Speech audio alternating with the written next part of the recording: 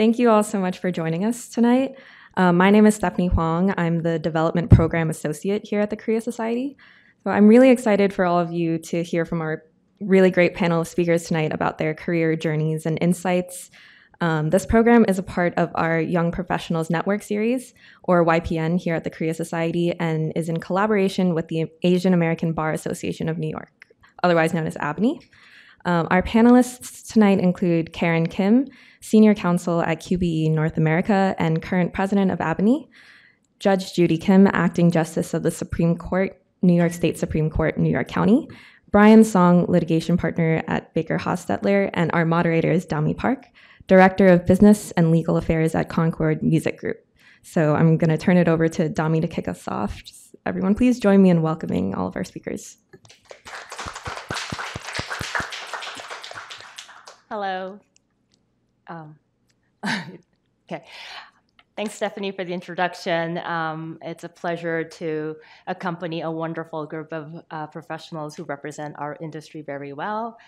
My name is Dami Park. I will be your moderator today. And as you will hear, our panelists have diverse backgrounds and career trajectories. Collectively, they represent not only a broad range of practice areas, but different sectors like public and private litigation and transactional law, law firm, and in-house, as well as judiciary, the top of the food chain. So I hope our audience can hear their perspectives in many different angles. Before we begin, let me check our audience demographics. Please raise your hands if you are a lawyer. Okay, law students, non-legal industry professionals, okay, and others who are thinking of going to law school. Great, everyone's welcome. So let me turn to our panelists. Can each of you please introduce yourself and what you do? Okay, so I'll begin. So first, I want to thank Korea Society for inviting us and all of you for coming on such a wonderful rainy day. So my name is Karen Kim. I'm Senior Counsel at QBE North America. It's an insurance carrier and based and headquartered in Sydney, Australia. I'm part of the business unit support team within the legal department. So I support the programs business, loss control on a variety of legal, regulatory, compliance issues. So that could be drafting agreements, amendments, notices, also working within the business on filings team, audits. It could be from reviewing underwriting guidelines to reviewing regulations so that the notices are in compliance, communications with the Department of Insurance. I also do trainings. It could be like non-disclosure agreements 101 to very specific insurance concerns like rebating. So it's across the board. It's general business support on whatever comes up. And I've been at QBE for about 3.5 years, so it's been interesting. Great. Hello, everyone. And I also want to thank the Korea Society for inviting me to speak tonight. My name is, as you heard, Judy Kim. I'm sitting right now as an acting Supreme Court justice, which means that I'm actually an elected civil court judge since 2016. And a few years ago, they designated me to sit in the higher court, which is the Supreme Court, our trial court here. It's unlike other states. The Supreme Court is actually the second trial court level, not the highest court. Ours is the Court of Appeals. And I'm sitting now in what they call a general individual assignment part, but it's all civil matters, so I get a variety of contract work, commercial litigation work, torts, personal injury work, whatever really fits under the civil matters category. And so that entails doing a lot of decision writing on motions, which are, for people who don't know, is applications to the court for various relief. And then I handle jury trials coming from any part. So it can be a medical malpractice case, it can be an asbestos case, it's a trip and fall case, that sort of thing. yeah, and that's about what we do. Great. And Brian?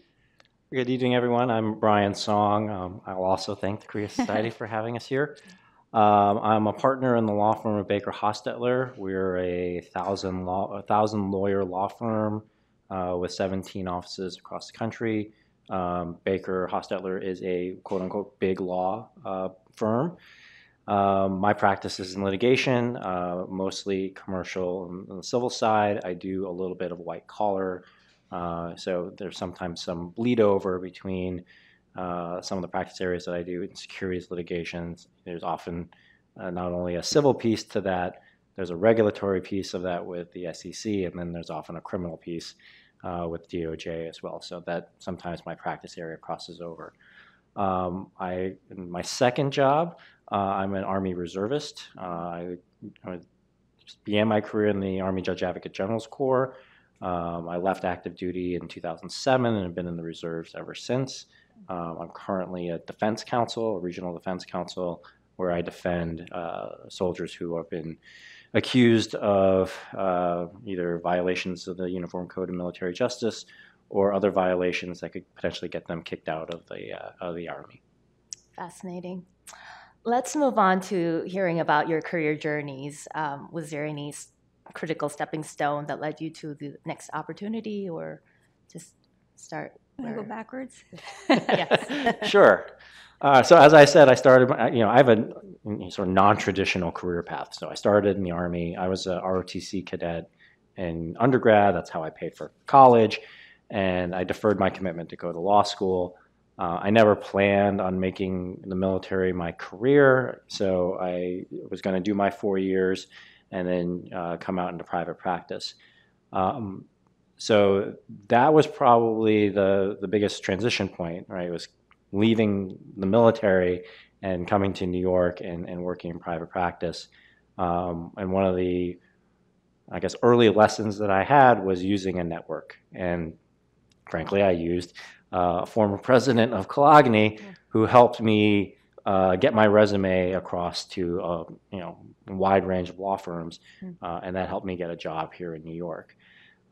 So my career, started, as I said, non-traditionally, but I've been in big law. I've been in the practice of law on the civil side since 2007.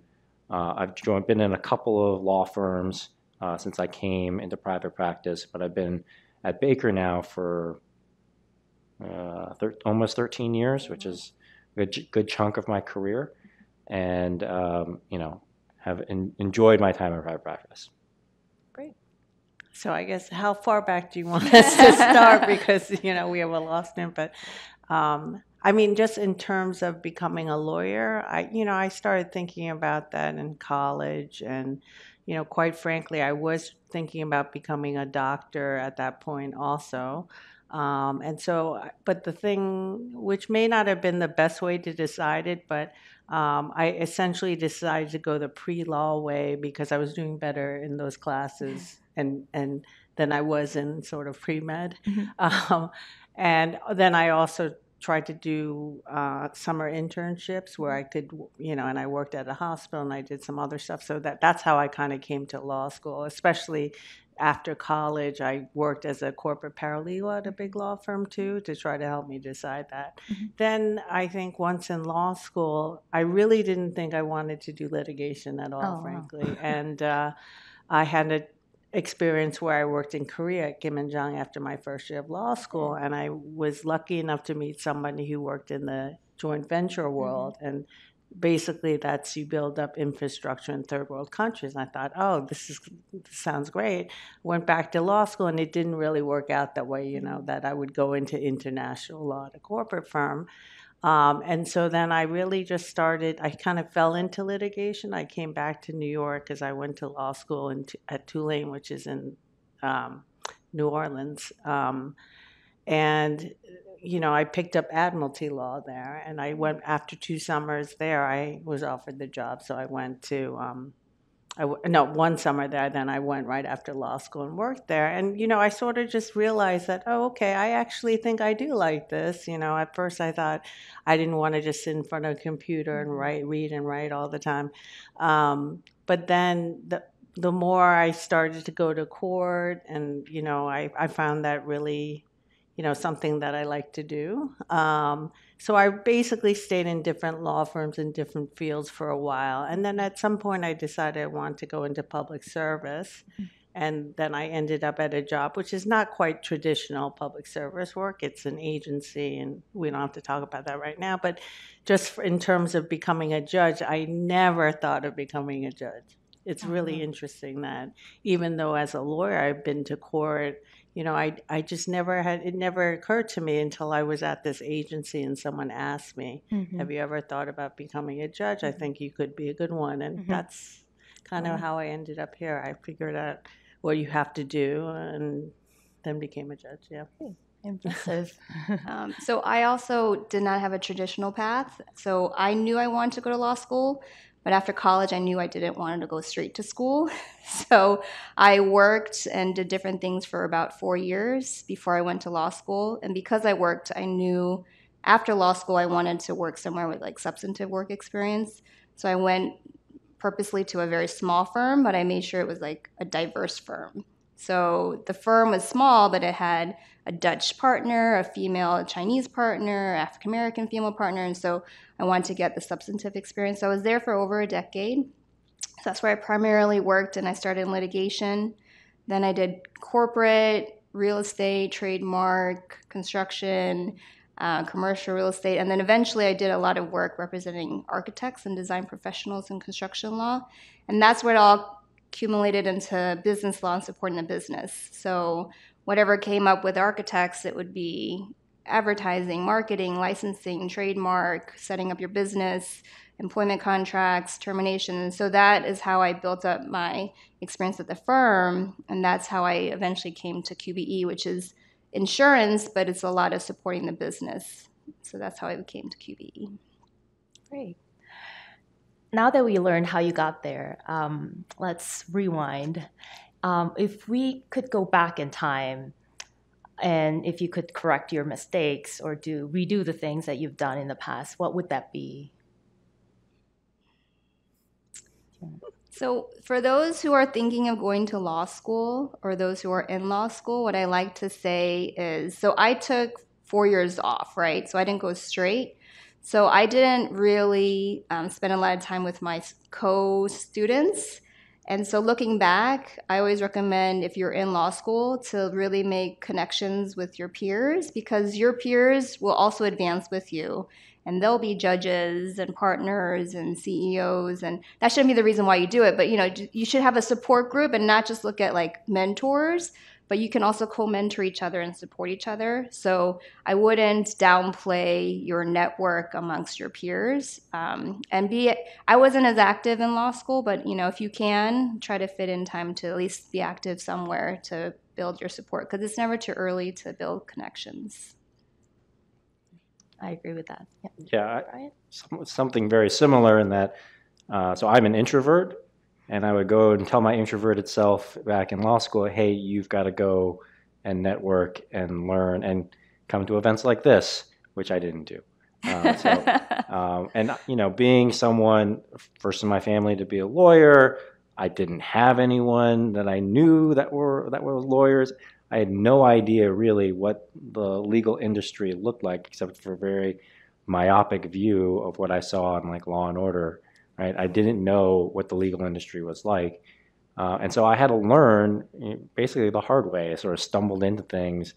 A lot of my early career was just sort of, well, I'll do this, and then sort of figure it out along the way. But I wish I had taken advantage of all the resources that were available to me to really learn about all the different options that are available in this field. I think I would have told my old self, or if I had to give advice to myself, I would have said not to be so hung up on like the tracks that people follow. Like, are you going to go to big law? Are you going to do, that sort of thing? And maybe had given myself more room to kind of explore other areas and other jobs that you could have with a law degree. Because I think I felt that pressure, like not knowing that there were so many other careers that you could have. Interesting. Do you think hard skills or soft skills matter more in professional progression? If there's any hard or soft skill that really helped you stand out throughout your career, what would that be? So I'll go. I think, especially if it doesn't matter which industry you're in, I feel like people skills is critical in any industry. Building connections, being able to relate either to your clients, to your partners, to your fellow associates, or wherever you are, because you want to build that connection. And simultaneously with that, you really have to do good work and be detail-oriented, proactive, try to see how you can not just do the assignment, but how can you further advance and look out for issues for your clients. And so then you build goodwill and trust so that you become a trusted business partner or advisor. So I think both are equally important. I think the more you work, the more you realize it really comes down to the people and who you work with and who your clients are. Someone said that their favorite and least favorite thing about being a lawyer is their clients, right? So I think being able to connect with your clients and just, you don't have to, if you're not into sports, just finding something to just kind of be able to build that relationship. And I think that just comes with practice too. Yeah, I agree. I mean, you definitely have to work hard and, do well at the job. There's no doubt, but you can't just do that, right? You have to have the people skills and, really just kind of be a well-rounded person. I think that's we got to figure out how you can do that. Is that joining, a bar association or some other activity, or because really, if you're trying to go into the big law and you at some point you're going to have to build a book of business, I guess you got to be able to do that, and that's not from just sitting at your desk and being the best legal writer or whatever. So yeah, I think you definitely need both. Absolutely. Yeah, I mean, I totally agree in that, you can be sort of the best technician and, you can site check and do all things, but if you cannot make a connection with someone, you're not going to have a very long career. And, talk about mistakes we made. I think I had, as a very junior associate, that mentality of I'll just work really, really hard and concentrate on my work, and I'll get the good grade, right? I'll get the recognition, and that's how I'll advance, because that's how I always had advanced.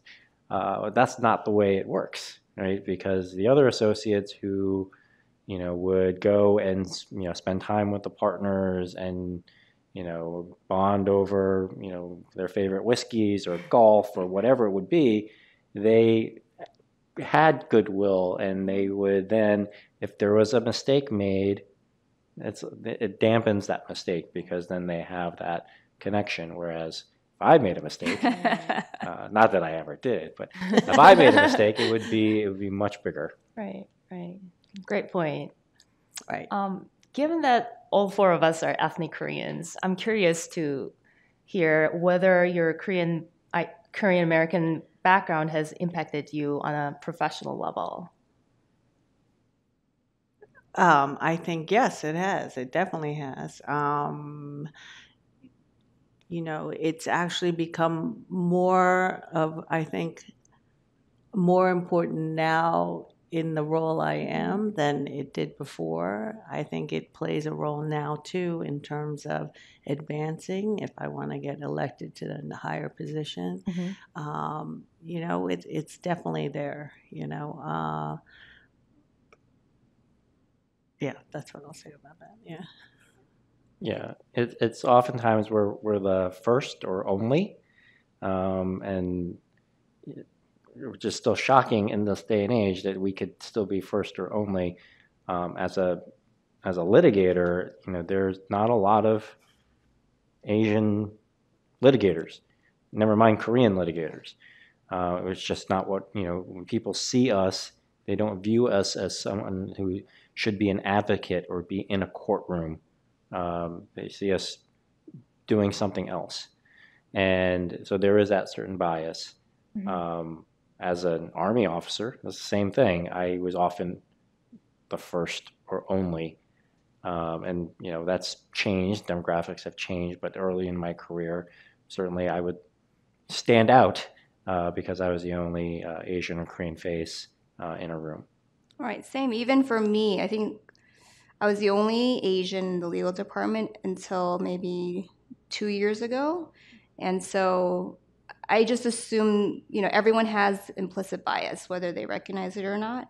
And so there is always that. And I think as a cultural characteristic, Koreans and Korean Americans are very resilient. And being, you know, children of immigrants, it's also building a tough skin, not taking things personally, trying not to give up, and not being as discouraged. I mean, it is hard, but I think being Korean American, I think even now more people are being proud of it, which is great. And so now you could talk about, you know, Korean dramas. I have someone in my office who lives in the Midwest, he's Caucasian, and knows more about K-pop than I do. So, Yeah, I think I've had that. so it's a fun time. Yeah. Yeah. It's nice to be Koreans these days, right? Yeah, where people actually, you know that that's a country, you know what I mean? 'Cause Right. when I remember when I was younger in like middle school, someone once asked me, who was a friend, you know, are you Chinese? Are you Japanese? And what are you? You know, and I still remember that today because, you know, it was way before the 88 Olympics where I think we kind of got on the map, you know. But yeah, I mean, it's come a long way from there for sure. But we are still waiting for a lot of firsts. And, you know I'm sort of answering a different question, but you brought up that, you know, there are very few Asian, let alone Korean, Korean litigators. And now as a judge, I definitely see that too. And I've often wondered, like, why is that the case? And I kind of think it has to do also with our culture, you know, because I don't even see that many Korean or really Asian litigants either. So it could be just that too. I don't know. Yeah. I was born and raised in Korea, so the virtue of modesty and humility is deeply ingrained in me, and it gets a little tricky at times. So, okay, let's change gear. Because of the complexity of the work in our profession and the requirement of high rigor, our legal lawyers are often perceived to be a high-stress job. Do you have any advice for striking a right balance between work and life? It depends on the day. But I do try to, it's hard. So like every day I try to like end my day so I can devote my time to my family. I have 2 boys. But then there's certain projects you're like, oh, I wish I said that, or I wish I did this. And so it's a daily struggle, right? But I think if you've ever worked where you're overworked and you realize like in the end, nothing really matters if it impacts your health. And so I'm very aware of how important health is. And so in the end, that's the most important thing. So I balance it out by just having a grateful mindset, appreciating my family and trying to spend time with them, and then trying not to look at my phone during the weekend or at night, you know, as much as possible. And I set expectations. So if I get an email late, I will intentionally not respond till the next day because I don't want them to have this mindset like, oh, if I email this person, they're going to email me right away. And I want to be able to set those boundaries where I can. So even though I could respond, I will not respond just to have that balance. So that's one thing I do. That's smart. I wish I had more in-house counsel to do that. It's hard. This is a hard career to have that kind of balance. I think it's a little easier for me now as a partner than it was as an associate, where demands on my time are a little less to the whims of those above me. So I, much like Karen, I make sure I have time with my family. I have 2 girls, and I make sure that we have our family time. And also, I need to make sure that I take time for myself, whether that's going to the gym and just decompressing, and really understanding yourself. So, like I mentioned before, I am an introvert. I go to these events. I'll certainly mingle with everyone at the end of this end of the panel, but then I need to go home and decompress, and I know that, right? Because it takes something out of me.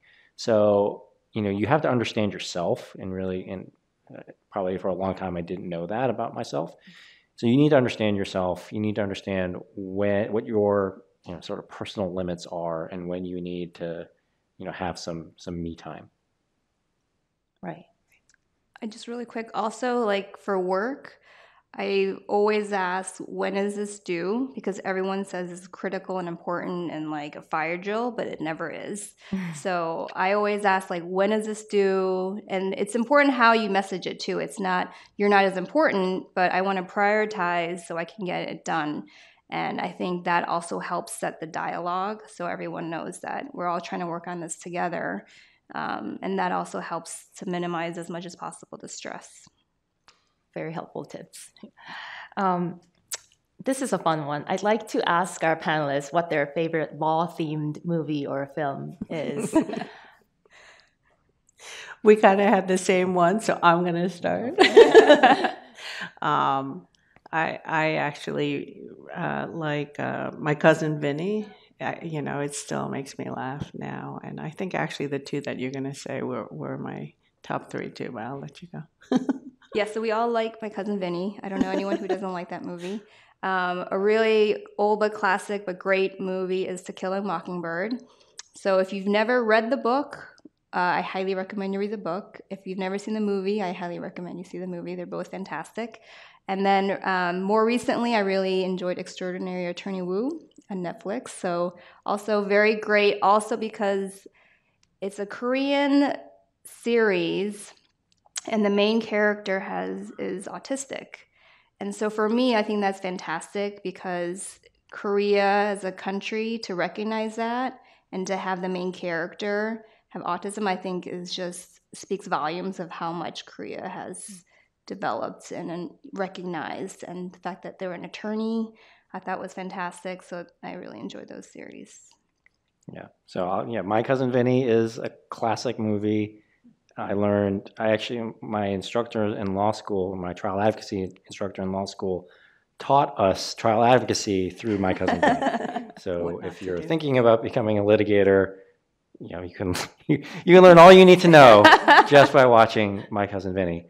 And then obviously from my background, A Few Good Men is a classic.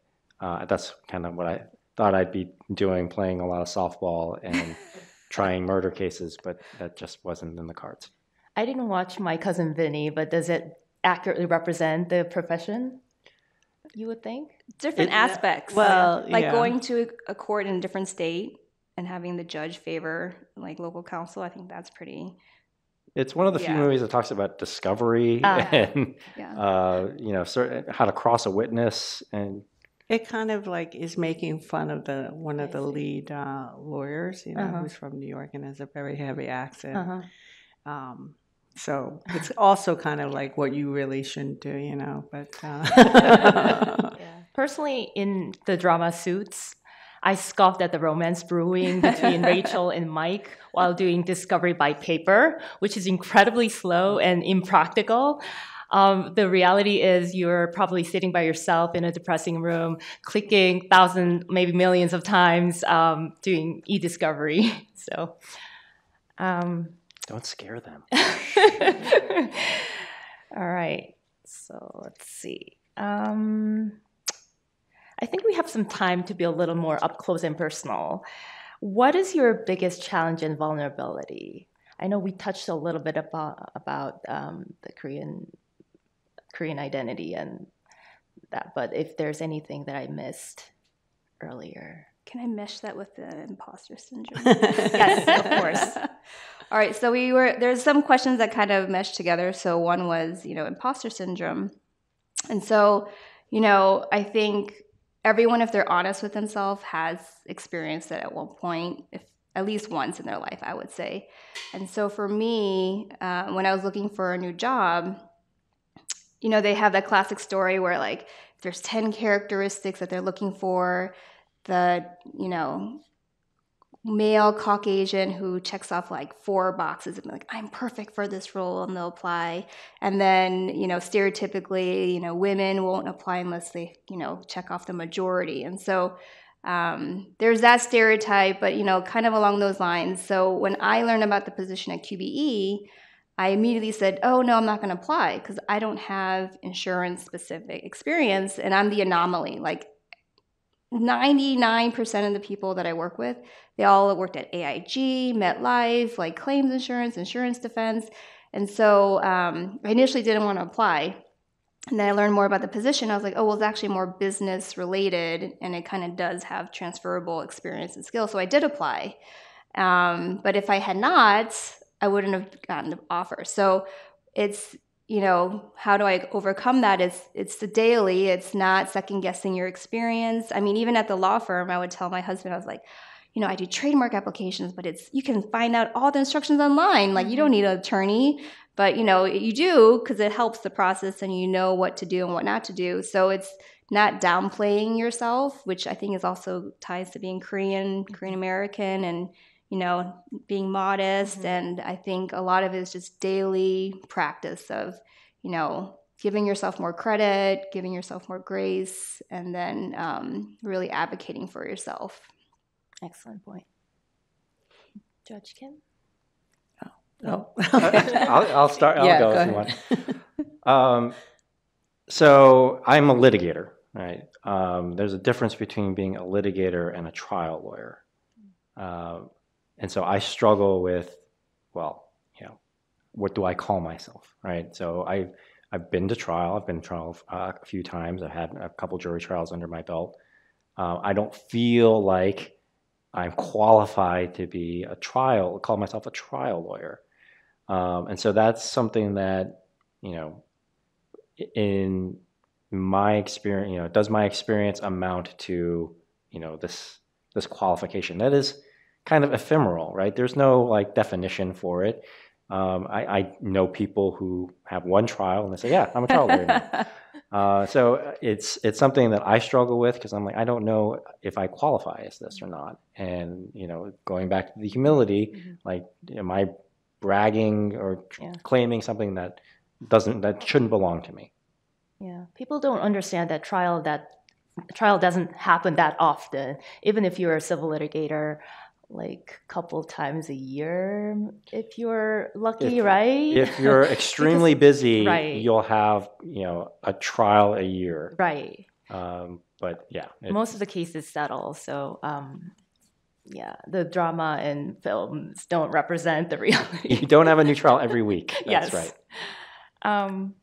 Maybe you might. Well, you might. Yeah, of course. No, but I don't know about the imposter syndrome, but I think maybe it is the cultural thing too. But I do think that we sometimes, as Asian Americans or women too, we don't have the confidence to put ourselves out there, and we do second guess that we are qualified for the position. So, I think I definitely recognize that when I was considering whether to be a judge, to run for a judge, you need 10 years of practicing experience. And I think I already had about 13 or so. But by the time I actually got elected, I had 17, years. But even at the time, I was talking to someone about it, and he said, you got to look at the application and start working on it now. Look at what they're asking. And if you think you're lacking in something, start doing something, right? So, but even then, I spent a fair amount of time whether to apply or not, because I didn't think I had enough trial experience or, something. So we have to kind of get out of ourselves, our heads, especially I think women. Yeah. I can see that when people come before me in court, even if it's just for oral argument. I can see the difference between the confidence level and how people speak.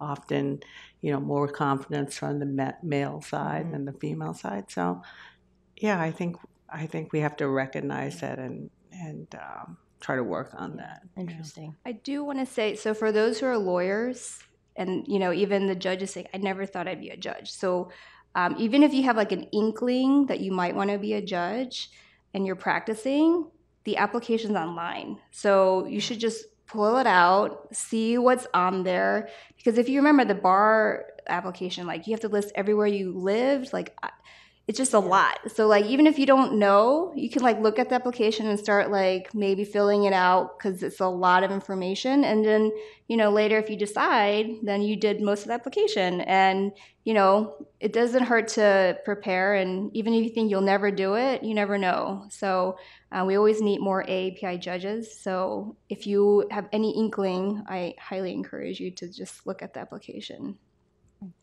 Just wondering, among lawyers, raise your hands if you've been practicing law for less than a year, less than 5 years, 10 years, and more. Oh, okay. So we have a lot of experienced judge candidates. I forgot to ask you earlier, Judge Kim, about your election process. Oh, right. Okay. Yeah. So and it's very specific to this county, actually. So it's a little bit different even in our bordering other counties in the Bronx and Brooklyn. But in Manhattan, essentially you do have to be a registered Democrat because that's the political process here. There really is no other party that has a process like this or even puts up candidates for judge. So you have to do that. And really it's 2 steps. One of it is the merit. And so you have to apply, you fill out a very extensive application, and you have to go through the screening panel process, which is arranged by the Manhattan County Democratic Party. And you submit to your application to them. You have a subcommittee interview with maybe 2 or 3 people from the panel. And then if you get reported out as highly qualified and there's a vacancy, you can run for that seat. The second piece of it is a political process where because civil court judges are elected by district leaders, you have to really get your name out there to those people, but also other people who are involved in the party. So the county leader himself, his staff, I guess, but then also different areas in Manhattan have different clubs, and each of those clubs have district leaders, and then they also have executive members and other titled people who will influence the race and the vote. So there's that piece, and that can be a little time consuming, and you have to commit to it. So that's why I always say it's very doable, but you really need to make sure that you want to do this and you're going to commit the time, money, and effort to it. And you need the support of your family or your spouse or your significant other, because it really takes a lot of time. And so if you get reported out, and then there's a process by which you become the nominee for the Democratic Party, and then you get the seat. But some of the same seats are controlled differently. And so in the county, you get elected at basically a meeting of all the district leaders, and usually it's by acclamation. Sometimes there can be 2 candidates, and so you actually take the vote and one person wins. But even then, you could also be subject to a primary race. So that usually doesn't happen to the countywide seat, but to the district-controlled seat. And then 2 people will be petitioning. Wow. You have to get on the ballot. So you have to, when you see, actually it's going on right now because there's 5 civil court seats right now. So you'll see people with clipboards carrying long green sheets with all their endorsed candidates, including the president and, your Congress people and everything. And so you have a petitioning process. Wow. And if both of you get on the ballot, then yes, then at the by the time whoever wins the primary race will get the seat. And then you'll be on the November general election calendar. And then for Supreme, it's pretty much the same two things. There's a panel you have to get out of. You do the same political process, but this time, not the district leaders, but what they call judicial delegates will vote for you at a convention in the summer. So it's very much like our U.S. president. You go to the convention and all the different delegates vote for you. So if you're the nominee, you generally will win the election in November because, again, nobody writes somebody in, nobody has a candidate from a different party. Yeah, I usually That's look up the candidates on the ballot when I was about to who is this person? Just check. So Judge Kim mentioned the screening panel. So if you have the opportunity to join a screening panel, I highly encourage it. I served on one. It is very time intensive, but it's very rewarding. It's insightful. It's good to have more diverse members of the screening panel, and you learn more about the process. You appreciate judges and the process that they go through. And, the process is complicated, which is why I highly encourage everyone to join bar associations or support groups, and they can help with, guidance and, suggestions as well. And I just did want to say also, there's another way of becoming a judge. You can, if you're a family court or local criminal court level judge, you would be going through the mayor's advisory committee process. And it's a similar process where you have a subcommittee interview, full committee. Then you interview with, I think, the mayor's staff and then the mayor himself. And then you go through this whole process with the city bar. And then there's actually a public hearing at the end. And then if you get the appointment, that's it. You're not on that's the way you get the appointment.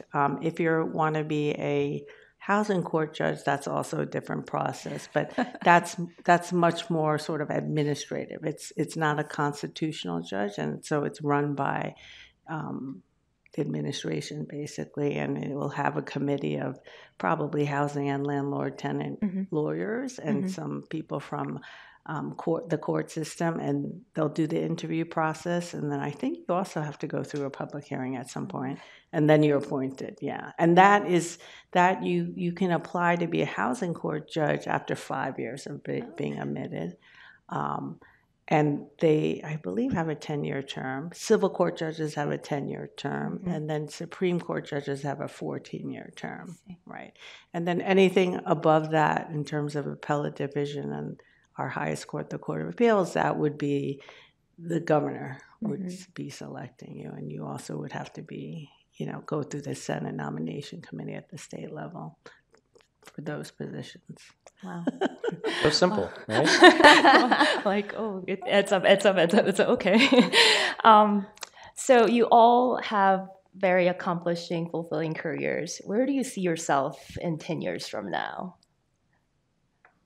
I mean, I'm a little bit joking, but I mean, I think I could retire in 10 years, but I don't know. I think I would just probably be in this same job, really. Yeah.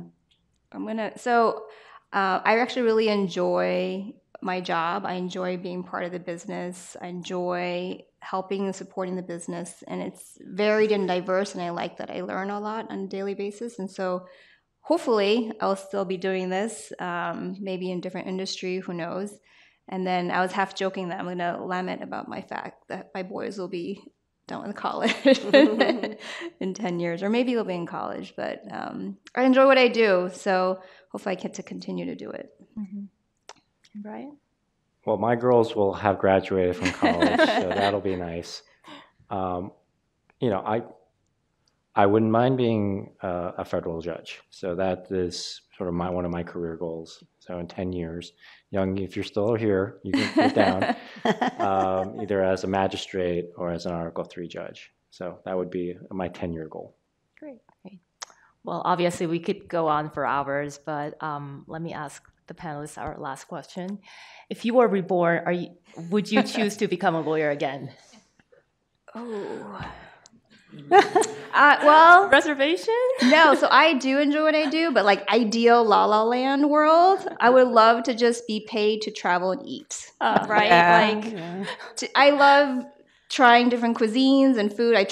When I used to travel, it was to eat like different cuisines, and I would, that would be my goals to, so if I could get paid to do that, I would do that, but then I would still be a lawyer.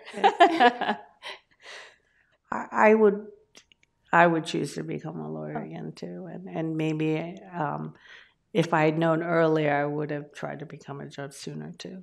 Yeah. Great. Brian? Yeah, I don't have any other skills that I could use, so I think will be forced to be in this profession as well. Great. My intention was to end with 4 resounding yeses. It is, yes. No, just joking. So this concludes our program tonight. Thanks everybody for joining us, and thanks again to Korea Society and AABANY for hosting. Thank you. Thank you. So I'm going to turn it over to audience questions. We'll bring around a mic for anybody. If you want to just raise your hand. As an Italian immigrant, I was always interested in law but couldn't afford it at the time. So I just want to put out some advice to the younger people here that I read somewhere in the New York Times a while ago, that in certain states, and I believe it was California, and I don't know if this is true in New York, but someone who doesn't go to law school, I believe it was a singer, a female singer that decided to change her career, and she went to clerk for a judge for I don't know how long, but she was able to get a law degree that way. And I was wondering if anyone could comment on that as another way of getting into the field, because one of the obstacles I think today is the enormous money you have to put out to get in, to pay for law school. And so I was just, and as our distinguished male panel has pointed out, that the other way is, of course, going through ROTC, which, if you do join the ROTC while you're in college, they do pay for your law school. So that is another excellent way to get in, which I wasn't aware of at the time. So I was wondering if anybody would comment on that. I think that there's been some growth in public interest, like loan forgiveness program in the last 10, 15 years. I didn't personally benefit from it, but there's that if you could Google, and there should be some resource. Right. I mean, there are other roles within, like the courthouse. You can be a paralegal. I don't think, you can get different avenues within the legal industry and not go to law school. I was one of the many who went to law school with massive debt. So I have joked. So in law school, for those in law school or considering, one thing I always say is I highly encourage you to squeeze in like a study abroad. So I did study abroad for both summers, and then I timed it with an internship program in the States. That way you benefit from being able to travel, because it's hard to travel. You get class credit, so you have one less exam. But my joke was, I'm in so much debt, like that's not going to really make a difference. But like if you can't afford it, or if you, are comfortable with debt, I encourage you to really maximize your law school experience, because that's the really only time you can like try out jobs with internships or externships or clerkships. But law school is extremely expensive. I completely agree with you. I think people also think it's too long by a year. So maybe that will change in the future.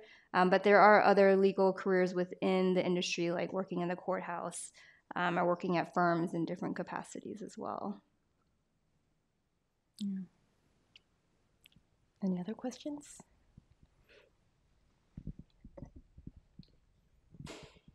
Hello. Thank you, everyone, for coming. It was really interesting. You mentioned that there was a difference with with attorneys who present themselves in court in terms of confidence. Can you describe some of the characteristics of an attorney who does not have confidence in court versus one who does? Sure. It's like when you're giving the argument, you're presenting in a way with a lot of confidence. And, it may actually be completely wrong, but you can see that the person feels very confident about what he or she is saying, whereas the other person is not, and physically is presenting that way too, like in a softer voice or looking down, that sort of thing. I would say that, and I think this happens a lot. It doesn't really have to. It may not be the confidence level, but you can't speak over each other, and like you need to tell somebody to wait to speak because you didn't cut them off or something, like sort of those kind of interactions too.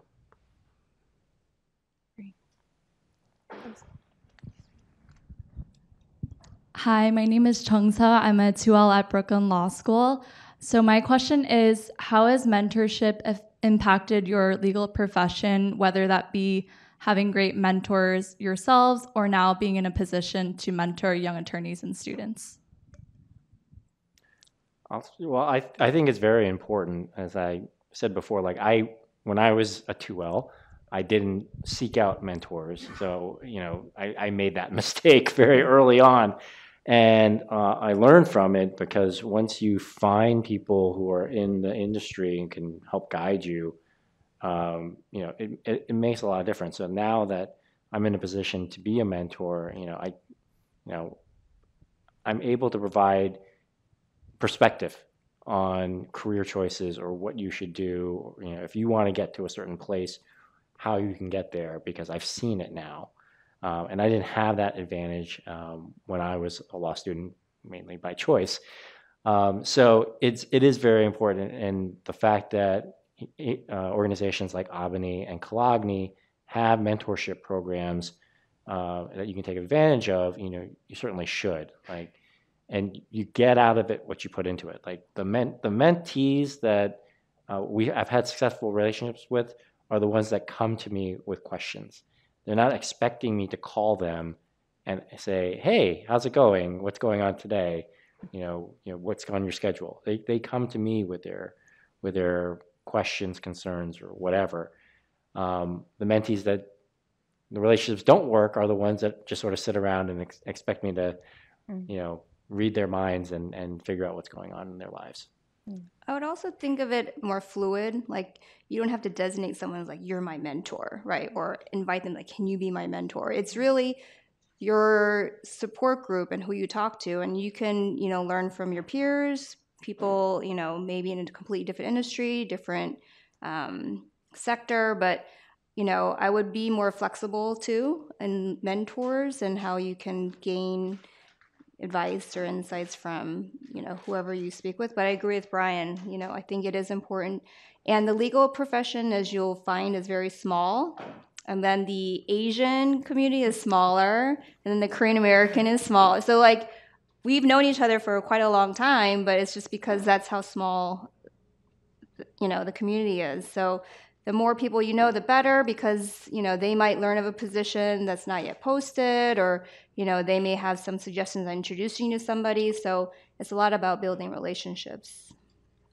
And I think it also goes both ways. After all this time, I feel like I've had so many mentees, but, it makes me really happy to see them succeed. And then sometimes talking to them helps me too. I'm like, oh yeah, that's really something I need to work on too, that sort of thing. So yeah, if you can find one, try to find one. It can even be, as you said, like a friend too, because sometimes you just need someone to kind of be your cheerleader and, talk things through with. But I certainly think if you're lucky enough to have a mentor, throughout your career, which I did not, until I said I wanted to become a judge. And then, luckily I had a great mentor, and that person really walked me through everything I should do. But I always said, well, I was like an A+ student because I did everything you said to do. And so, but anyway. You were saving your lux. So you had a question? Yeah. During your career, you must have had a lot of decisions that you had to make. One question I want to ask is that among the various decisions you had to make, what was the thing that you thought was very important, but looking back, it actually didn't matter that much? I'll start. So the ranking of the law firm, right? Where that law firm sits in, when you're applying for as a 2L for your summer and where you ultimately get accepted, like that doesn't matter. Like the rankings don't matter, because I thought much like, well, I'll go to the best undergraduate school I can get into, and then the best law school I can get into, and then I'll join the best firm I can get to.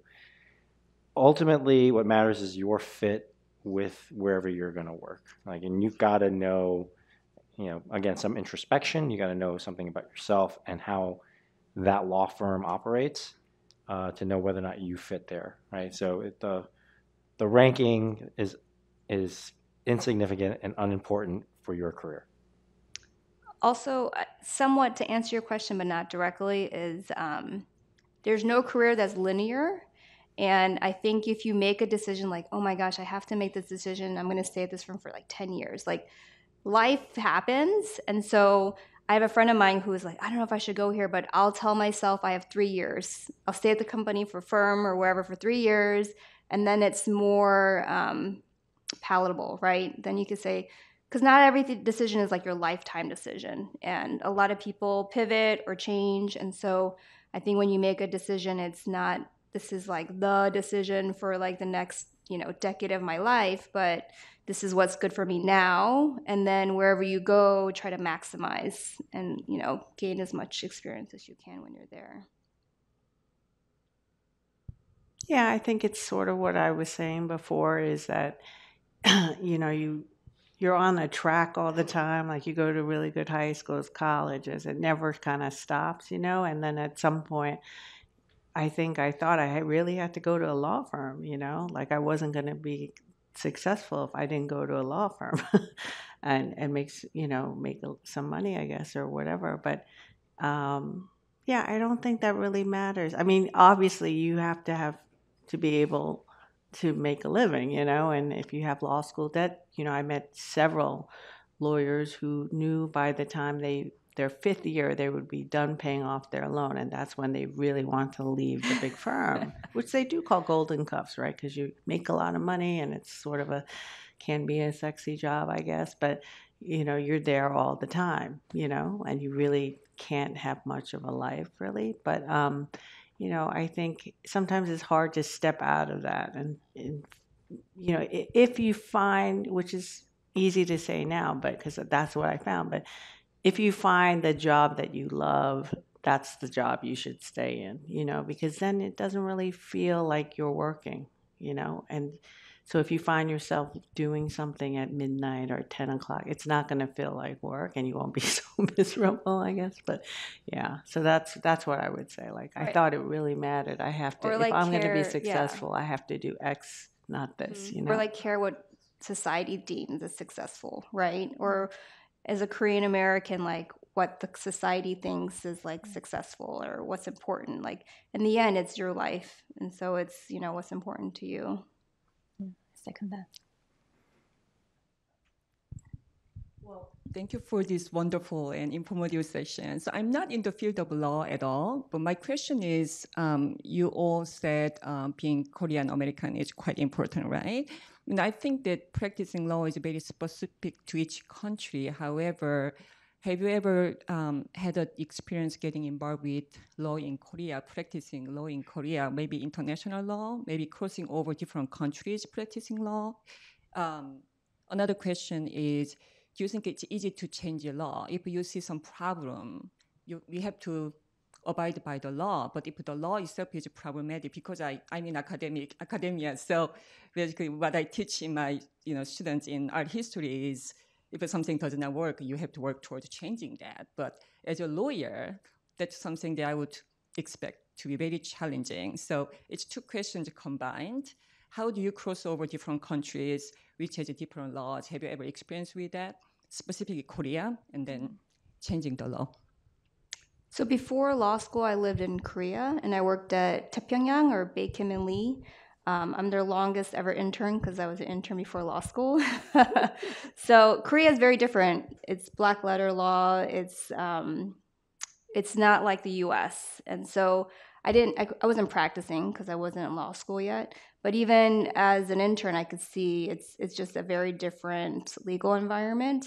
As far as switching, changing the law is a long, ambitious process that takes a very long time. So even making small edits can take years. So I think while all of us wish we could change the law or certain judges who interpret them, it is a long, slow process.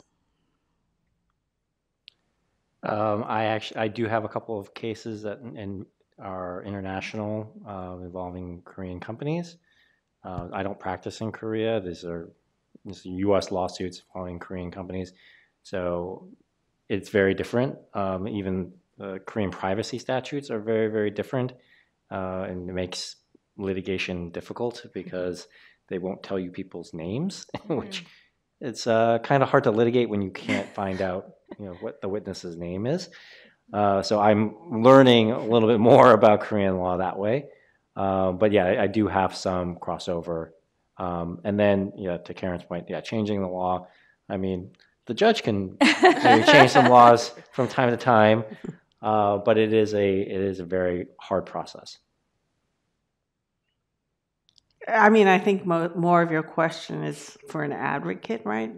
I guess if you see something wrong and you want to change it, and you can do that as a lawyer, but you can also, obviously, you would be in the other branch of government as a legislature to, implement laws or changes to the laws. Can a judge change the law? Only if there is some kind of discretion in there with the result. You can apply the law in a way that you think is the right way to apply, and it could come out in maybe two different ways, but I'm not changing the law unless I'm at the appellate division, and then if I'm reversing something or, then that sort of happens. Or obviously if you're at the Court of Appeals, then that's the law of the land, right? So you can have more impact that way if you're at an appellate division level. Right, and there's also days like lobby day that bar associations organize where attorneys go to the government, speak with officials to, try to make their case. But we do this on a volunteer basis, but we also recognize that it's a long process. What was the second half of your question? Was that? That was the second half. That was the second, okay. Yeah. Right. But for those who are interested, there are attorneys who do work in South Korea and other countries as expat lawyers. So it's a different title. You work only in English and you do international arbitration or very specific. And then Korea's opened up, right? So you can now do more partnerships, but it's still relatively new. Great. I'm going to close out our program here, but there will be an opportunity for you all to hang out afterwards. So I just want to thank you all again for joining us tonight and for asking really great questions. And thank you so much to all of our speakers for joining us tonight. I want to let you know that the Korea Society, if any of you are new or interested in joining our membership program or are curious about our Young Professionals Network or organization in general, I'll be around post-program and I'm happy to answer any questions. And now we're going to end our program with an opportunity to chat with our speakers and fellow audience members. So there are snacks and refreshments in the back of the room, and just note that we will be closing our event space at 8:30 p.m. So thank you all. Thank you.